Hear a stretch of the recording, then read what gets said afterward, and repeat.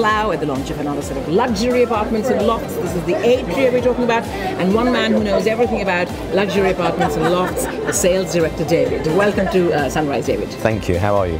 We're at the Atria in Slough, which is one of our new developments under the permitted development regime.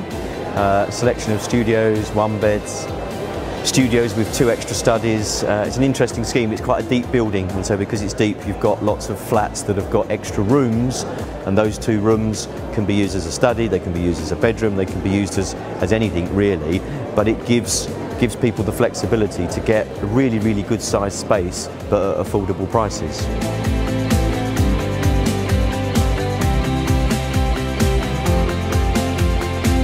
It's very clear that you're passionate about getting young people on the property ladder, and that is something that you concentrate on, right? I think it's really important. I got kids myself of various different ages, and you kind of worry, how are they going to be able to afford a property to live in? Yeah. So the only way is if parents help out, I think, and the only way for developers to help is to continue to have properties in locations that are at the right kind of prices to allow people to get on. Crossrail. Crossrail, Crossrail. You can see it in the marketplace that anything's on Crossrail. That's where London, and just outside London, with Slough's in Berkshire, so that's where it's just kind of going to. Of course, here you've got Heathrow on your doorstep. Slough town centre it's about a 15-minute walk, but it's only 2 minutes in the car, literally just down the road.